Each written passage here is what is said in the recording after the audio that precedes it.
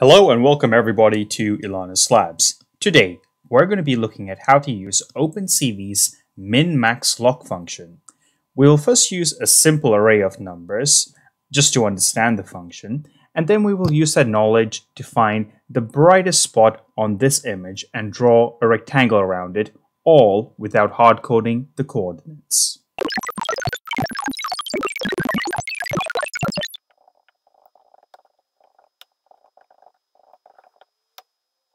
Alright, let's figure out how to work this with a very simple array. I'm going to make a simple 6x6 array first.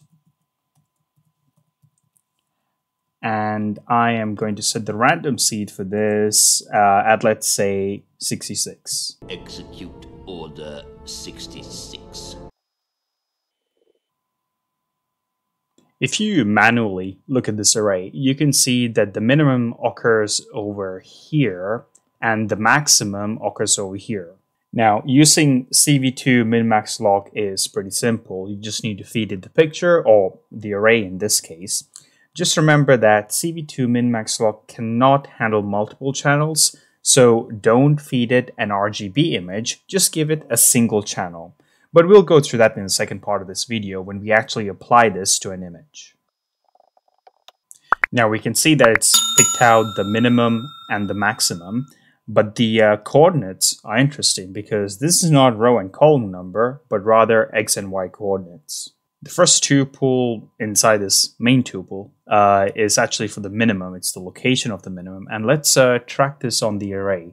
So it says, if you say that's x equals 3 and y equals 4, 0, 1, 2, 3, and 0, 1, 2, 3, 4.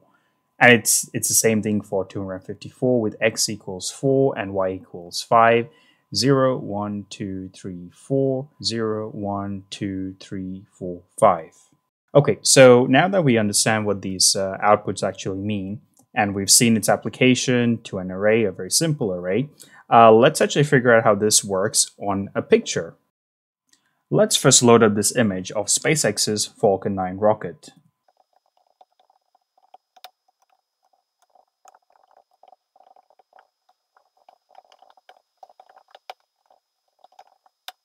What we want to do here is to draw a red box around this brightest spot on the image, which we can see is somewhere around x equals 300-ish and y equals 200-ish.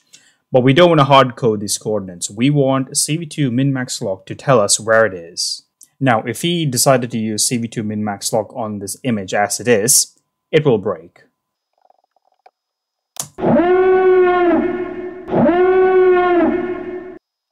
But what we can do to this image is to take it down to a single color channel by converting it into a grayscale image and then using CV2 MinMaxLoc.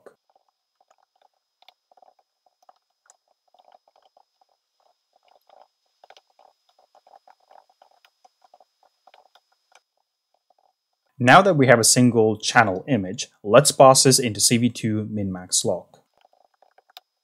It says that the maximum appears somewhere around x equals 326 and y equals 190, which I would say is right at the nozzle of this rocket. What I'm going to do next is to create two variables that will pull out the x and y coordinates of the maximum location, which will then help me to draw a box around this brightest spot. So I'm going to whiz through this part, but if you want a tutorial on how to draw a rectangle, click the link on the top right-hand corner of the screen.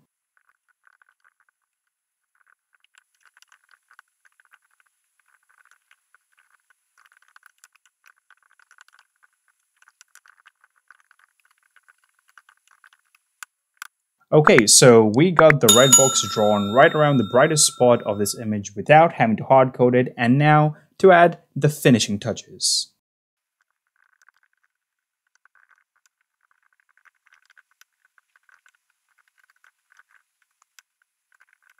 Alrighty, so that is how you use CV2's MinMaxLoc function. As you can see, it's not very complicated.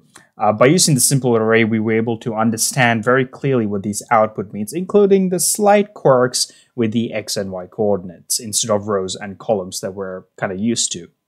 And then after that, we managed to use that knowledge to lock on to the brightest spot of the image. You can use that to even lock on to the darkest spot of the image. It really depends on what kind of application you're working on. So if you found this video useful, hit that like and subscribe button. It really helps with the YouTube algorithm. And if you have any questions or feedback, please leave it in the comment section below. Have a good day, and I will see you on another Ilanis Labs video.